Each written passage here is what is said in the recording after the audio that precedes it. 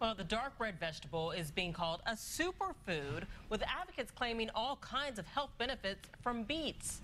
All new at 5:30, RTV6's Tanya Spencer talked to a registered dietitian at St. Vincent Health to find out if those claims are true.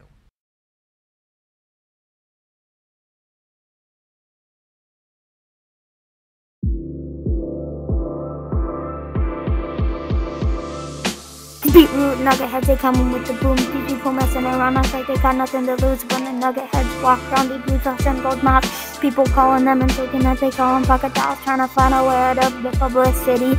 These Beetroot Nugget heads be dropping themselves like fleas. They be hiding, people find it, don't have a clue what next to do. Next thing that they know, they're playing blues on the kazoo.